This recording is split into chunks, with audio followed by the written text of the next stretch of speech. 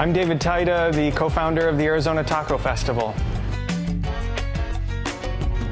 The Arizona Taco Festival is a celebration of my personal favorite food, tacos. We get about 50 restaurants all serving $2 tacos in a million different categories. I mean, you can get chicken, pork, beef, seafood, whatever you like.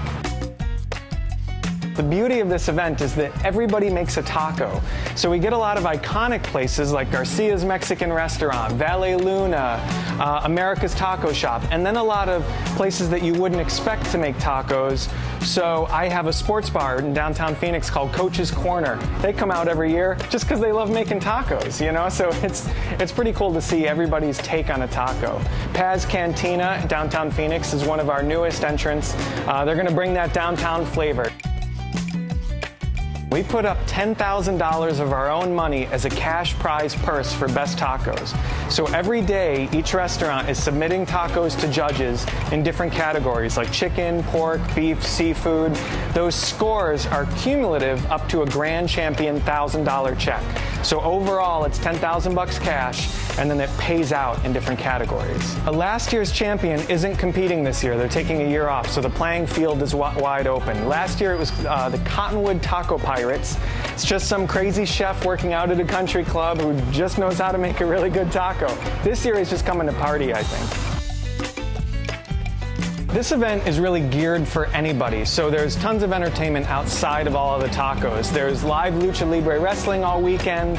On Sunday we have a Chihuahua beauty pageant, so if you own a Chihuahua, it's 25 bucks to get your dog in, and they could win like a little gilded dog bowl. I don't know what the prize is, but 100% of the money for the Chihuahua beauty pageant goes to the Arizona Chihuahua Rescue, which is pretty cool.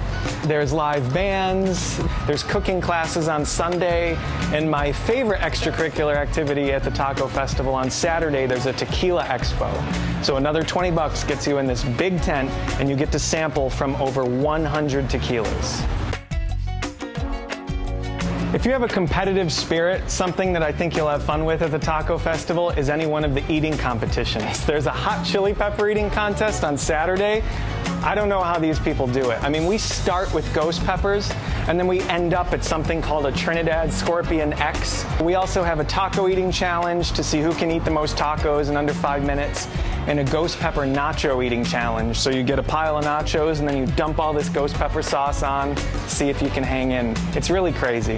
I hope you all join us on October 17th and 18th at the 6th Annual Arizona Taco Festival.